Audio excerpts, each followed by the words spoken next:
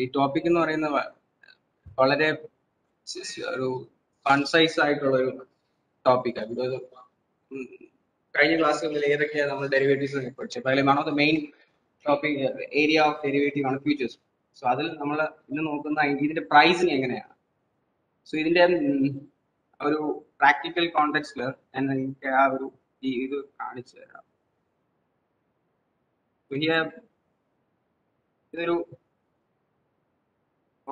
ഒരു കാര്യം നമ്മൾ ശ്രദ്ധിക്കേണ്ടത്, എല്ലാ കമ്പനീസിനും ഫ്യൂച്ചേഴ്സ് ട്രേഡ് ചെയ്യാൻ പറ്റത്തില്ല. ഏറ്റവും അവർക്കൊരു ഒരു ത്രെഷോൾഡ് ഉണ്ട്. ആ threshold even liquidity, market capitalisation, ഈ പറയുന്ന കാര്യങ്ങളിലൊക്കെ ടോപ്പിൽ നിൽക്കുന്ന കമ്പനീസിന് മാത്രമേ ഫ്യൂച്ചേഴ്സ് സ്റ്റോക്ക് മാർക്കറ്റിൽ ട്രേഡ് ചെയ്യാൻ പറ്റും. അപ്പൊ അതിനൊരു എക്സാമ്പിൾ ആയിട്ട് എനിക്ക് എടുക്കുവാണെങ്കിൽ ITC.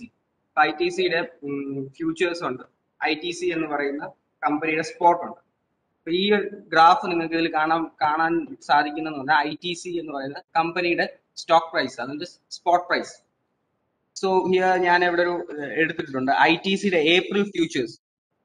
ITCയുടെ ഏപ്രിൽ ഈ മാസത്തെ ഫ്യൂച്ചേഴ്സും ഉണ്ട്. സോ ഞാൻ ഇതിന്റെ റെലവൻസ് എനിക്ക് കാണിക്കേണ്ടത് ഈ എങ്ങനെയാണ് the relation between the price of A spot and the price of futures. So here I'll show you that ITC the spot and I'm going to compare it with the ITC futures price of this month.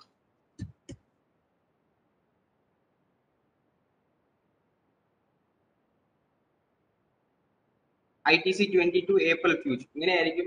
The futures trading platform ITC 20 April future. So here the green line futures ആണ്, black ലൈനിൽ നിങ്ങൾക്ക് കാണാൻ പറ്റുന്ന ITC എന്ന് പറയുന്നത് സ്പോട്ടിന്റെ വില. അപ്പം ഇതിൽ നിന്ന് നമുക്ക് ഒരു കാര്യം മനസ്സിലാക്കാം, ഇത് രണ്ടും മൂവ് ചെയ്യുന്നത് പ്രൊപ്പോർഷനേറ്റ്ലി ആയിരിക്കും. എന്ന് പറഞ്ഞാൽ ഇപ്പം ഈ ഒരു പൊസിഷനിൽ ഇൻക്രീസ് വന്നു കഴിഞ്ഞാൽ സ്പോട്ടാണ് അണ്ടർലൈൻ അസറ്റ്. സോ സ്പോട്ടിൽ ഇൻക്രീസ് വന്നാൽ അതേ റേഷ്യോയിൽ സെയിം പ്രൊപ്പോർഷനിൽ തന്നെയാണ് നമ്മുടെ ഫ്യൂച്ചേഴ്സും പ്രൈസ് ഇൻക്രീസ് ആകുന്നത്. ആ ഒരു കാണിക്കാനായിട്ടാണ് ഞാനിത് കാണുന്നത്. അപ്പം അതിന്റെ അർത്ഥം എന്ന് പറയുന്നത് ഇതിനൊരു കോമൺ ഫോർമുല ഉണ്ട്. ആ കോമൺ ഫോർമുലയിലാണ് ഈ മൂവ്മെന്റ് മൊത്തവും നടക്കുന്നത് ഫ്യൂച്ചേഴ്സ്. അതിപ്പം ITCയുടെ ആയാലും ശരി, വേറെ ഏത് കമ്പനിയുടെ ഫ്യൂച്ചേഴ്സ് ആയാലും ശരി, ഒരു കോമൺ ഫോർമുലയിലാണ് സ്പോട്ടുമായിട്ട് കമ്പയർ ചെയ്തത് മൂവ് ചെയ്യുന്നത്. ഫ്യൂച്ചേഴ്സാ മോൾ ചെയ്യുന്നത്. അപ്പൊ ഇനി നമുക്ക് നമ്മുടെ ടോപ്പിക്കിലോട്ട് വരുമ്പോൾ, so discount sometimes spot price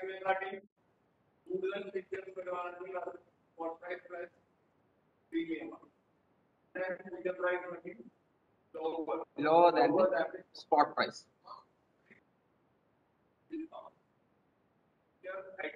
Moving in an upward trend. So expectation is high.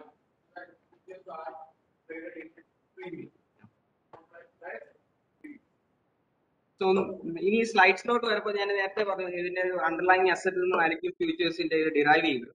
പക്ഷേ അഗൈൻ ഇഫ് നമ്മൾ പ്രൊപ്പോർഷനേറ്റ് ആണ് പറഞ്ഞത്. ഇപ്പൊ അണ്ടർലൈങ് അസറ്റ് ഫോളോ ചെയ്യുവാണെങ്കിൽ ഫ്യൂച്ചേഴ്സിന്റെ ഫോളോ ആവും. പക്ഷെ അണ്ടർലൈങ് അസറ്റ് കൂടുവാണെങ്കിൽ ഫ്യൂച്ചേഴ്സിന്റെ കൂടും. ആ ഒരു മൂവ്മെന്റിലായിരിക്കും ഇത് കംപ്ലീറ്റ് ഏത് ഫ്യൂച്ചേഴ്സ് എടുത്താലും വരുന്നത്. സോ അണ്ടർലൈങ് ഇപ്പൊ നേരത്തെ പറഞ്ഞ പോലെ സ്പോട്ട് പ്രൈസും ഫ്യൂച്ചേഴ്സ് പ്രൈസും അണ്ടർലൈങ് പ്രൈസും സെയിം ആയിരിക്കണമെന്നില്ല. ചില സമയങ്ങളിൽ ഫ്യൂച്ചേഴ്സിന്റെ ആയിരിക്കും മുകളിൽ നിൽക്കുന്നത്, ചില സമയത്ത് ഫ്യൂച്ചേഴ്സിന്റെ ഡിസ്കൗണ്ടിലായിരിക്കും. ആൻഡ് ഈ ഒരു ഡിഫറൻസിനെയാണ് നമ്മൾ ബേസിസ് ഓഫ് സ്പ്രെഡ് എന്ന് പറയുന്നത്. ഈ രണ്ട് ഇപ്പം ഞാനിപ്പോ ആ graph കാണിക്കുവാണെങ്കിൽ the gap between this green line and this black line, that is called as basis of spread. ഈ ബേസിസ് ഓഫ് സ്പ്രെഡിനെ ഇനി നമ്മളൊന്ന് എക്സ്പ്ലെയിൻ ചെയ്യും, എന്തുകൊണ്ട് ഇങ്ങനെ ഒരു ഡിഫറൻസ് വരുന്നു എന്നുള്ളതാണ് ഇനി അടുത്ത ക്വസ്റ്റ്യൻ. എന്തുകൊണ്ട് ഫ്യൂച്ചേഴ്സ് പ്രൈസും അണ്ടർലൈങ് അസറ്റിന്റെ പ്രൈസും സെയിം അല്ല? അതിന്റെ റീസൺ എന്ന് പറയുന്നതാണ് we call it as spot future parity. So what is spot future parity എന്ന് പറയുന്നത്? അത് എക്സ്പ്ലെയിൻ ചെയ്യുമ്പോൾ ഫോർമുല വെച്ചിട്ട് എനിക്ക് എക്സ്പ്ലെയിൻ ചെയ്യാൻ പറ്റുള്ളൂ. ഫ്യൂച്ചേഴ്സ് പ്രൈസിംഗ് ഫോർമുല എന്ന് പറയും. ആൻഡ് അത് ആ ഒരു ഫോർമുല പഠിച്ചു കഴിയുമ്പോൾ തന്നെ നമുക്ക് മനസ്സിലാവും ഏതൊക്കെ ഫാക്ടേഴ്സ് ആണ് ഈ ഫ്യൂച്ചേഴ്സ് പ്രൈസിനെ അഫക്ട് ചെയ്യുന്നത്. ഈ സെക്കൻഡ് സ്ലൈഡിൽ ഞാൻ കൊടുത്തിട്ടുണ്ട്, futures price is equal to spot price into 1 plus risk free rate into x എന്ന് പറയുന്നത് number of days to expiry divided by 365 minus if any dividend is there. So ഇതാണ് ഇതിന്റെ basic ആയിട്ടുള്ള ഫ്യൂച്ചേഴ്സ് പ്രൈസിംഗ് ഫോർമുല. ഈ formula വെച്ചിട്ടാണ് ഇന്ത്യയിലുള്ള എല്ലാ സ്റ്റോക്സിന്റെ ഫ്യൂച്ചേഴ്സും price ചെയ്യുന്നത്. അപ്പൊ ഈ ഫാക്ടേഴ്സ് ഇതിനകത്ത് ഇതിനെ നമ്മളൊന്ന് ഇന്റർപ്രറ്റ് ചെയ്യുവാണെങ്കിൽ ഏതൊക്കെ ഫാക്ടേഴ്സ് ആണ് ഫ്യൂച്ചേഴ്സ് പ്രൈസിനെ അഫക്ട് ചെയ്യുന്നത് കഴിഞ്ഞാൽ സ്പോട്ട് പ്രൈസ് ഒരു ഫാക്ടറായിട്ട് നമുക്ക് എടുക്കാം. റിസ്ക് ഫ്രീ റേറ്റ്, ഗവൺമെന്റിന്റെ ടി ബിൽ, അത് കാണിക്കും, ടി ബില്ലിന്റെ ആൾക്കാർ risk free rate. Next is the number of days to expiry, then if there is any dividend. ഈ ഫാക്ടേഴ്സ് ഒക്കെയാണ് ഒരു ഫ്യൂച്ചേഴ്സ് പ്രൈസിനെ അഫക്ട് ചെയ്യുന്നത്. ഈ ഫോർമുല വെച്ച് കാൽക്കുലേറ്റ് ചെയ്യുന്ന പ്രൈസിനെയാണ് നമ്മൾ ഫെയർ വാല്യൂ എന്ന് പറയുന്നത്. ആൻഡ് ഈ ഒരു സ്ലൈറ്റ് ഡിഫറൻസ് കാണും ഫെയർ വാല്യൂവിൽ നിന്ന് മാർക്കറ്റ് വാല്യൂ. ഇപ്പം example I can show you in this graph.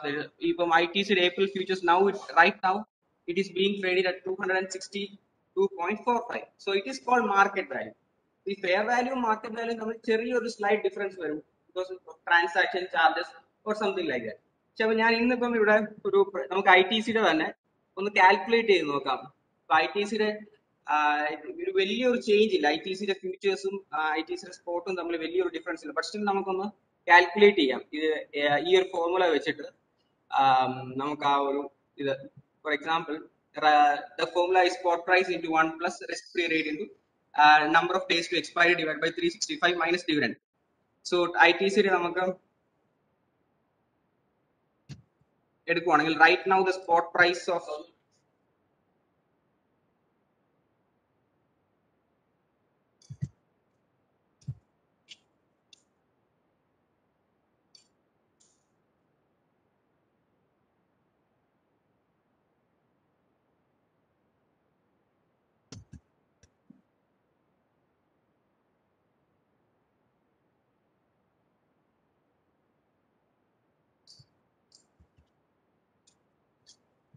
so this is the formula. So ഇപ്പം right now the spot price of ITC is ഇവിടെ കാണാം 261.65. so that is the price of the underlying.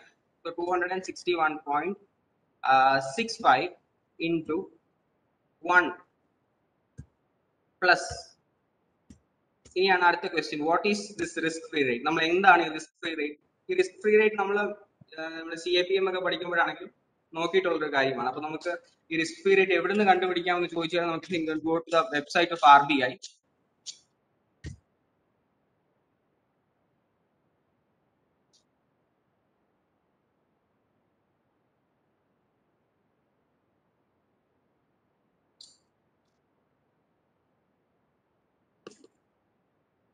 So RBI website you can see on here current rates.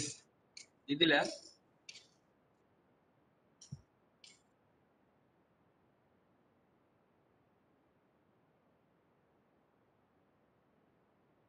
market trends. In the tab market trends, you can see government securities market. And അതിൽ തന്നെ 91 days ഉണ്ട്, 182 days ഉണ്ട്, 364 ഉണ്ട്. അപ്പൊ ഇവിടെ നമ്മളൊരു proxy ആയിട്ട് 91 days ആയി എടുക്കുന്നത്. എന്തുകൊണ്ടെന്ന് ചോദിച്ചു കഴിഞ്ഞാൽ ഇന്ത്യയിൽ മാക്സിമം ഫ്യൂച്ചേഴ്സ് ട്രേഡ് ചെയ്യുന്നത് 3 മാസം, near month, mid month, far month. Near month എന്ന് പറയുന്നത് 1 month ഈ മാസത്തെ, മിഡ് മന്ത് എന്ന് പറയുന്നത് next month, and far month is third month. So ഇന്ത്യയിൽ അപ്പൊ 91 days ഒക്കെയാണ് മാക്സിമം നമുക്ക് ഫ്യൂച്ചേഴ്സ് ട്രേഡ് ചെയ്യുക. അപ്പൊ നമ്മളിവിടെ റിസ്ക് ഫ്രീ റേറ്റ് എന്ന് എടുക്കുന്നത്. ഇതൊരു റെലവൻസ് CAPM ഒക്കെ നമുക്ക് വരുന്നുണ്ട് റിസ്ക് ഫ്രീ റേറ്റ്. അപ്പൊ ഇവിടെയും നമുക്ക് റിസ്ക് ഫ്രീ റേറ്റ് എടുക്കുന്നത്. അപ്പൊ ഇവിടെ നമ്മൾ എടുക്കുന്നത് 3.9599%. That is the risk free rate.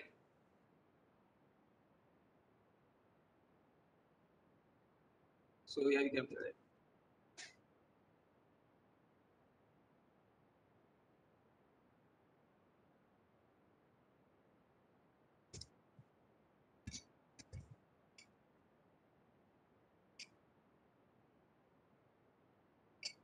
Risk free rate multiplied by, and the next thing which we need to check is the x is the number of days to expiry.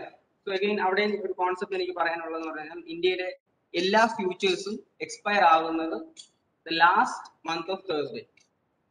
So ഇവിടെ നമുക്ക് 20s ഈ April 20 this month, this year's April, so the date will be coming around 28th of April ആണ് expiry എന്ന് പറയുന്നത്. അപ്പൊ ഇനി എത്ര ദിവസം ഉണ്ടെന്ന് നോക്കിക്കഴിഞ്ഞാൽ 1 2 3 4 5 6 7 days to expire. So ഇവിടെ നമ്മൾ എക്സിന്റെ വാല്യൂ എടുക്കുന്നത് 7 divided by 365.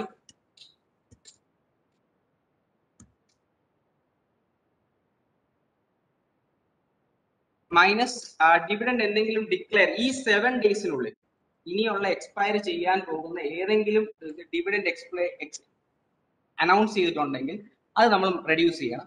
പക്ഷേ ITCയുടേത് I don't think there is any dividend being issued right now, so we can put it as 0. ഈ ഒരു ഫോർമുല നമ്മൾ സോൾവ് ചെയ്ത് കഴിയുമ്പോഴായിരിക്കും നമുക്ക് ഈ ഫ്യൂച്ചേഴ്സിന്റെ പ്രൈസിന്റെ ഫെയർ വാല്യൂ കണ്ടുപിടിക്കാം. സോ ഇതൊന്ന്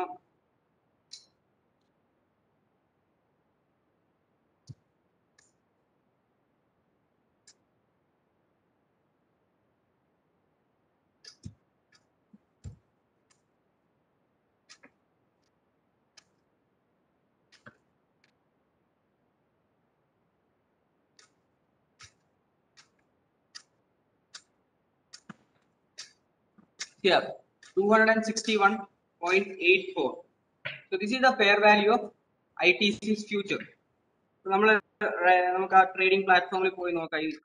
is the price somewhere close to it. So ഒരു 1 റുപ്പിയുടെ ഡിഫറൻസ് വരുന്നുള്ളൂ. 261 ആണ്, 62ലാണ്. അപ്പം ഇതാണ് ഈ 262 is known as the market price and 261 is called the fair value. ഇനി നിങ്ങൾക്ക് ഡൗട്ട് വരും എന്തുകൊണ്ടാണ് ഈ ചേഞ്ച് വരുന്നത്. അപ്പൊ അവിടെയാണ് ഈ ട്രാൻസാക്ഷൻ ചാർജസ് എന്ന് പറയും. ഇത് എല്ലാ ഫ്യൂച്ചേഴ്സിന്റെയും നമ്മൾ കാൽക്കുലേറ്റ് ചെയ്യുന്ന ഒരു slight difference will be there between the market value and the fair value, but that is a very slight and that is mainly because of transaction charges and taxes. Otherwise നമ്മൾ ഒരു അല്ലാതെ the factors affecting the futures price എന്ന് ചോദിച്ചു കഴിഞ്ഞാൽ ഈ ഫോർമുലയിലുള്ള എല്ലാ factors ഈ formula interpret ചെയ്ത് കഴിയുമ്പോൾ കറക്റ്റ് ആയിട്ട് മനസ്സിലാവുന്നു. Spot price, second one is the risk free rate, third is the number of days to expiry, fourth factor is the dividend factor. If there is any dividend announced, that is the these four are the factors which will affect the pricing of futures. Then minimal factors are mainly affecting the fourth factor. Then other factors ആയിട്ട് നമുക്ക് വേണമെങ്കിൽ പറയാവുന്നത് എന്ന് പറയുന്നത് margins, taxes and transaction charges. അതെന്ന് പറയുന്നത് ഈ difference between the market value and the fair value. But fair value affect ചെയ്യുന്ന 4 ഫാക്ടേഴ്സ് ഇത് മാത്രമാണ്.